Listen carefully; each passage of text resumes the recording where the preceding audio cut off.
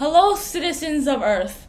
Welcome back to another episode of Bible Q&A. Today we're discussing, why did Jonah flee from God's work?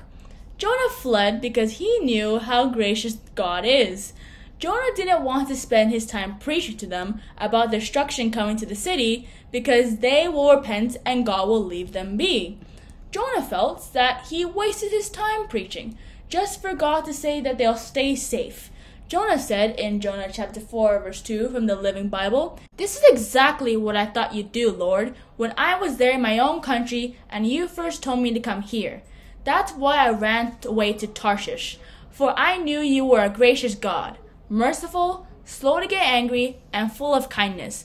I knew how easily you could cancel your plans for destroying these people." God is gracious, so Jonah concluded that God's decision wouldn't change whether he put his heart and soul into preaching to them or just sat at home. See also Numbers chapter 23 verse 19. As we know, Jonah later complained about the fact that God spared them, and you may wonder why God tolerated him being rude. The reason for that is that God liked Jonah. He even let a fish swallow him and spit him on land after he was thrown overboard instead of letting him drown. This relationship was actually quite similar to another one in the Bible earlier. For example, the relationship between Moses and God. When God made a decision, Moses could put forward something else and God would consider what he had said, like how he did in Exodus chapter 32 verses 9 to 14.